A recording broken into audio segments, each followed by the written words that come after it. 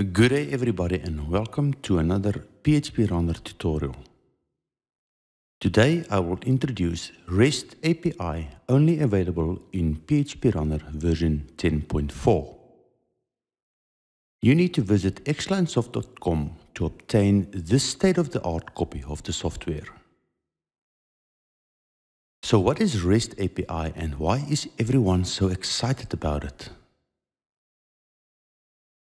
Up to now, I explained API, short for Application Program Interface, in previous tutorials, for example, the Database API and the Dialog API, etc. REST is short for Representational State Transfer and is also an API. Up to now, before version 10.4, the source of the data in your application was limited to only a database. It is now possible to get information into your project that is not stored in your database. Many companies and organizations make their data available for you to access. A 5-day weather forecast from a weather server is an excellent example of such service. Sometimes you need to pay for the information, but many free services are also available. I will leave a link in the description to a Twitter post from Sergi regarding free APIs. In this example, I will be using a free API from Music Match. I already registered and am now signing on to the developer console. At this point, it is important to understand the API, and I do so by reading the documentation. The basic construction of REST consists of an endpoint and a resource.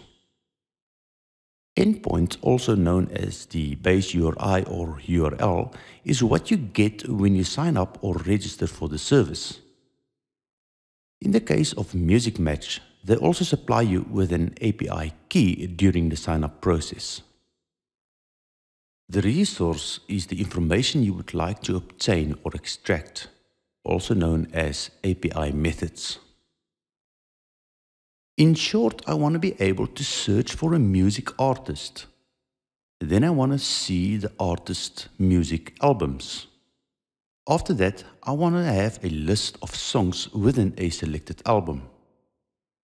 After carefully reading the documentation, I will need artist.search, artist.album.get, and albums.tracks.get. I now click on artist.search to carefully examine the parameters needed for this resource. Note that I would need authentication, but this is not a problem as I already have an API key. I look at the example provided and finally have a glance at the JSON response. There is no need to break your head on the JSON response, as PHP Runner makes it very easy for us to understand, as you will see in a moment. It is worth mentioning at this point that each response will have a status code. You don't have to do this, but I created a database table representing the status codes. As you can see, 200 indicates that the request was successful. I now open PHP Runner version 10.4 and create a new project. Connect to the database, as I do have one table with the status codes. In version 10.4, we have a Create REST option, so I click on it. Music Match supplied me with an API key, so I select the API key option. I am now creating the endpoint as I explained earlier. I choose a name that will identify the endpoint and supply the base URL. The standard API method is mostly going to be HTTP. I now supply the API key I received during the sign-up process. Always keep this a secret, and that is why I am blurring it out right now. the API location, and I got this from the documentation. And in this case, it needs to be in the URL. The URL parameter name is also described in the API documentation, and in this case, it must be API key. Click OK. You will now notice the newly created endpoint appears here on the left.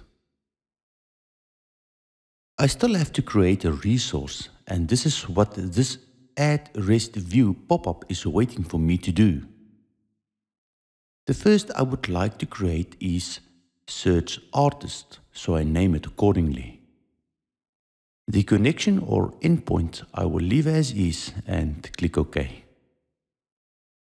The output is going to be a listing page, so I leave it on List.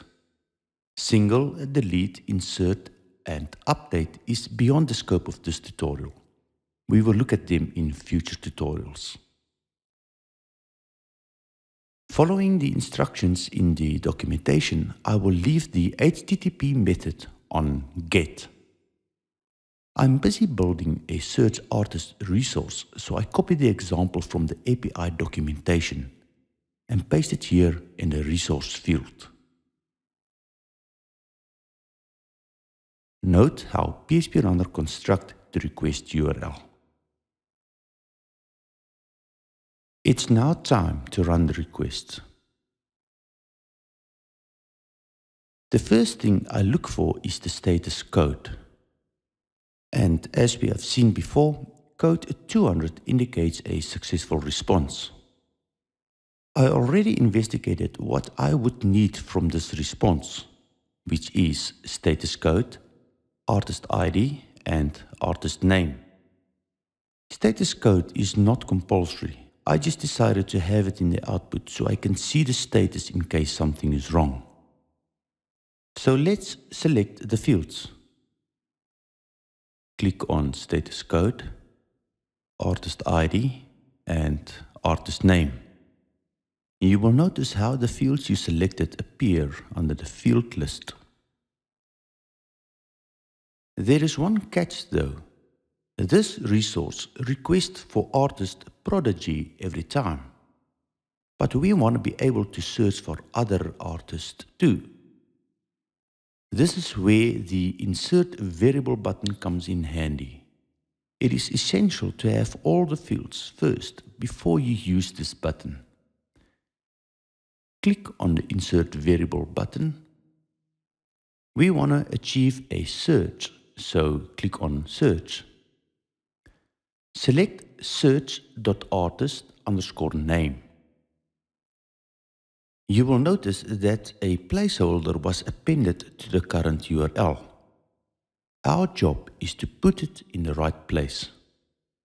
Ctrl X on your keyboard will cut the string, and I replace Prodigy with it. If you run the request now, a pop-up will ask for an artist you would like to search for. I will search for Adele and click OK. I verify the data, the status code is 200, and I can see the artist name. So it's working as expected.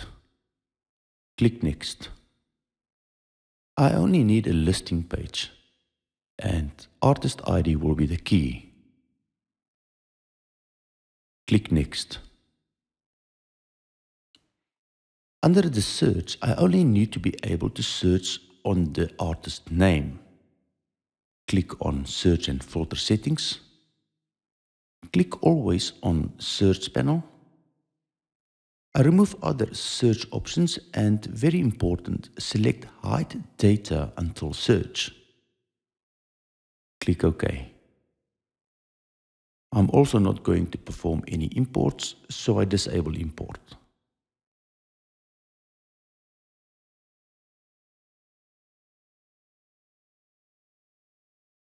Straight to the page designer, I edit the status code field, Edit As, and select Lookup Wizard. I now link my table with the status codes as follows.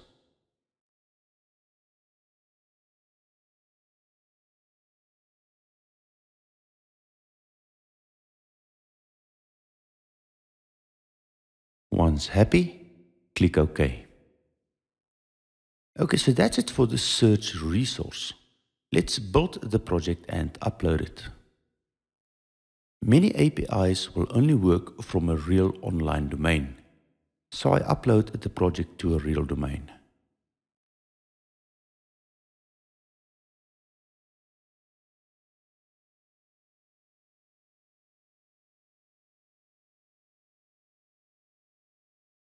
Let's perform a search on Adele. Like expected, I receive the artist ID and artist name. Let's do a few more.